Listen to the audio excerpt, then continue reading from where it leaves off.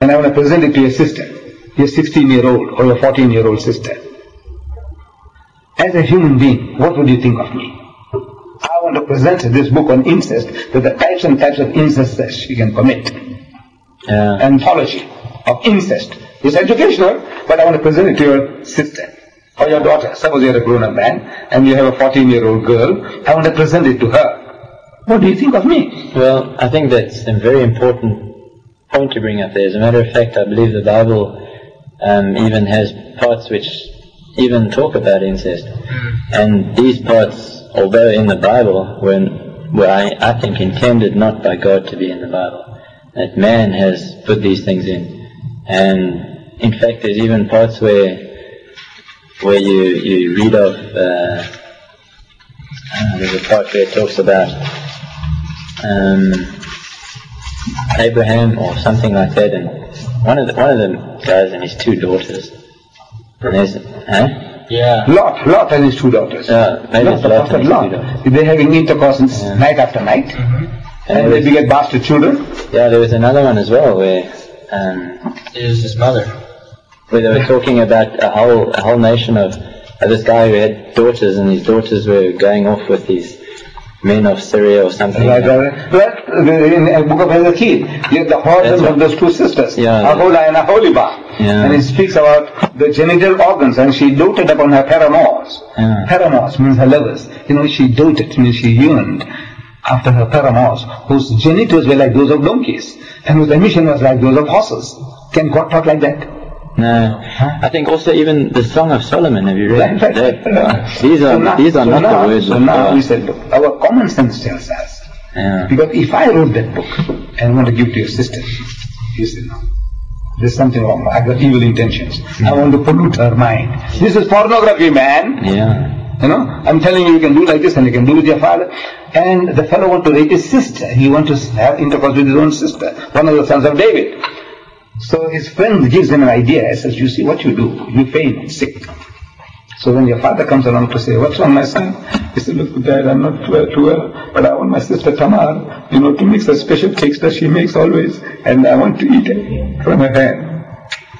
So father says, look, your brother Amnon, he's not well, go make cake and go and feed him. So she makes the cake and she goes and takes it. So the brother is feeling sick. So he said, look, all these males who are guarding this place, let them all go, get away. So he chased them away. Then sister, he locks the door. This is in the Holy Bible. He locks the door. He says, come, my sister, come, sleep with me. She says, no, it's not done. Brother, what a thing to do. But he was stronger than her and he raped her. Right. So now I'm asking, in a book of God, father having intercourse with his daughters, son with his mother Reuben, Genesis chapter 35, verse 22. He speaks about Reuben, the elder son of Jacob. He goes and cohabits with Bilhah, his father's concubine. Your father's wife is your mother. Your father's wife is your mother. You go and cohabit with your mother. What's the moral? What is the moral of that? Then Genesis 38, he speaks about Judah, the father of the Jewish race. He's going to Timnah to share his sheep. And he sees this woman sitting by the roadside. So he comes up to her. He is game, man. He said, allow me to come in unto thee. Means let me have sex with you. So she said, what will thou give me? He said, I'll give you a kid from the flock, a goat kid, for having sex. So he said, what guarantee that I will give it? Suppose you have sex and you go away and you don't send the goat. So he said, what guarantee do you want? He said, your signet, your ring, and your bracelet, used to wear bangles those days, and your star. So the old man gave it to her and had intercourse with his daughter-in-law. And she became pregnant. And twins were born. Who were there? Phares and Zara. And who are they? The great-grandfathers of your God Jesus. I'm telling the Christian. God Almighty chose to come down to earth, your God, Jesus Christ, the Christians say he is God. He was born to Phares and Zara of Tamar. Father-in-law having intercourse with his daughter-in-law, begetting bastard children, they become the great-grandfathers of your God Jesus Christ. I want to know what's the moral of that. What is the moral? It's immoral. The book is full of immoralities, pornography of the highest order, and you kiss it, and you fondle it and say it's the book of God. I think there's many things in there which are biblical trash. It's one of our prophets called biblical trash, is what he calls it. So now then it's not the word of God. Once you say it's biblical trash, I think there are many words of God in there, but of course there's a lot of words of men. You see now the Muslims say, what the Muslim says about the Bible, he says that the word of God is in there. Yeah. The word of the Prophet is in there. Yeah. The word of the historian is in there.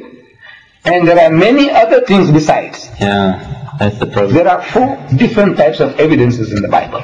The word of God. We read in the book of Isaiah.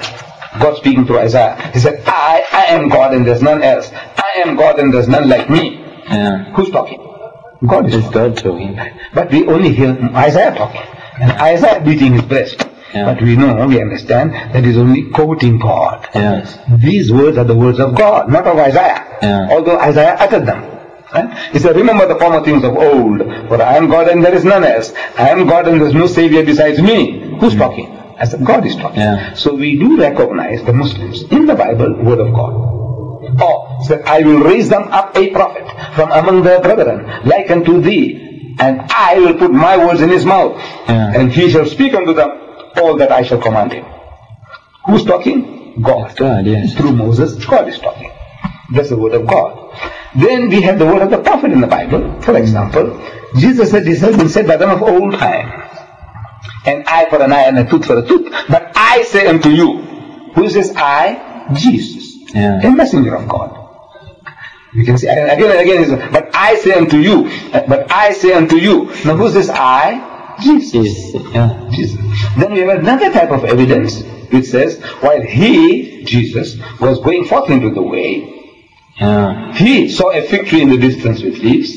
Happily, he came up to it, wondering to find figs thereon. But when he came, there was nothing but leaves, for the season was not yet. Who's talking? Not God, not Jesus, but an eyewitness, or a ear witness, or somebody writing from hearsay. See, there's the third type of evidence. The word of God is there, the word of the prophet is there, the word of the historian is there. Now we have pornography is also there.